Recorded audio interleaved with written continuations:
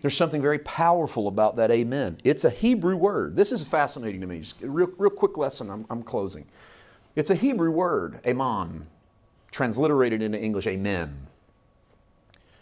And it literally, for the Hebrews, was to confirm or to establish or to support. It was confirmation when you tacked on the amen. In Isaiah 65, it's the name of God. Isaiah 65:16 says He is the God of truth. But the word truth in the Hebrew is amen. The translators thought it looked weird to say God is amen. So they put God is truth because it's an alternate version of the word amen. I wish they had left it alone. You know why I really wish they had left it alone is because when you get to the book of Revelation, chapter 3, Jesus is defined as the amen. So there's God as the amen in Isaiah 65. There's Jesus as the amen in Revelation 3. That would have been another biblical confirmation that the amen of the Old Testament is the amen of the New Testament, that the Father of the Old is the Son of the New, and that they are one. And when you receive Jesus, you are receiving the Father. You are literally, when you put your amen on it, you're agreeing with God. That's God's name, is the amen. It's who He is. And so we tack that on. And through history, we tried to change it. And it didn't have the veracity. In fact, second generation Christian writings, we're talking late first century, early second century, post-New Testament text. Gentile writers start to enter the fray. Most of our New Testament writers are Jewish, first generation. They're Jewish, they received Jesus as their Messiah. Most of our second generation writings didn't make the canon. They were being written by Gentile writers. Doesn't mean they're not worth looking at. But they're being written by people who were the former strangers, former aliens, former Romans, former barbarians. But they're coming to Jesus and they're writing, and they tried to sort of Hellenize a lot of the Hebrew language. And so for a long time, you'll read in that second generation, early second century writings, they would use the Greek word aluthinos for amen whenever they would end their prayers. It's the Greek word aluthinos. But aluthinos, the problem is that it literally means that which is not false. And they found that there was no force behind that which is not false. There's a better way to claim the promises of God than go, well, He's not wrong. So it's a fascinating study in scholarship to watch aluthinos vanish from their writings. It's like they tried it and went, you know, we got to be a little more confirmed in our spirit than, well, He's not wrong. You know, that's not.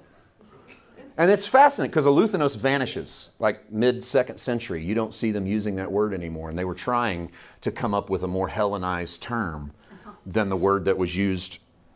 The Septuagint is a Greek translation of the Hebrew Old Testament. 70 Hebrew scholars sat in a room and translated the Hebrew into Greek. Can you imagine how that didn't go over in its day? We freak out every time somebody comes out with a new translation now because, oh, it's impure. Can you imagine taking the original Hebrew and putting it into Greek? Did you know that your New Testament writers did not read the Old Testament in Hebrew? They read the Old Testament in Greek. In other words, they read a second generation version of the Old Testament. And it's why in your Old English, King James, New King James, this is just Bible study time, right? This is just fun Bible study time to me. In your Old King James, whenever you read the New Testament and they quote the Old Testament and then you go look it up in the Old Testament, it doesn't read the same. And you go, why'd they change the words? They didn't change the words. They were quoting the Greek. Your Old Testament was written out of the Hebrew. And so that's why the wording's different. So you don't look at it and go, oh, see, the Bible's got, there's an error. What they're doing is reading a different translation than we were reading. The interesting thing is when they translated the Old Testament into Greek, called the Septuagint literally used the Greek word genoito for amen. They didn't use the Hebrew because they weren't allowed to write Hebrew in it. They were only writing Greek. So they used an old, like Aristotle, Plato, Socrates word that was as close as they could get in that Old Testament world to amen, genoito. And genoito literally in the Greek means, would that it were so. Oh, no. Would that it were so. So you've got whole generations of people trying to figure out how to grab hold of And the best the mind of man can come up with is, would that it were so, and, well, at least it's not wrong. And by the late 2nd, 3rd century, the church starts to sort of build itself around common terminology. They give up. And they go, let's go back to the original. Seems like it works. Amen. And it is one of the remaining Hebrew words that shows up in your English Bible. Translated straight out of Hebrew. Amen. And it has made it all the way over into English. Now for us, it's kind of, we get to eat. Or, yep, prayer's done, let's go. And it should, and I think we need a revival like the Septuagint audience had and like the second generation Gentiles had, where we realize our amen isn't enough, that there's not enough force behind it. And so we need a revival of, so be it unto me.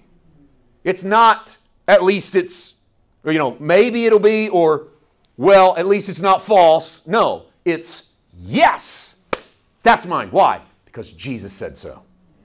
My amen is on the back of His yes. Jesus said, yes, I say amen. God said you can have it, I say it's mine. Amen. And I think if we'll start to grab it with our amen, we'll start to realize our promises. What's the end game of getting our promises? Wallowing around in them and enjoying them. No. The end game of getting our promises is we ought to turn that promise over to someone else and go, here, I'm going to charge you what I was charged. You can have this.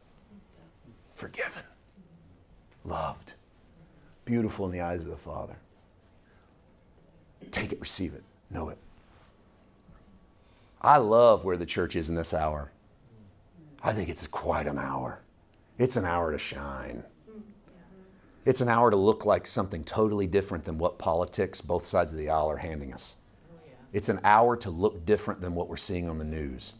It's an hour to look different than even what we grew up in the church.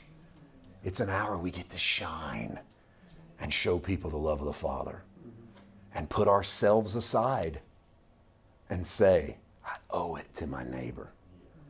Let me show you what God did for me. And let me charge you the same thing He charged me.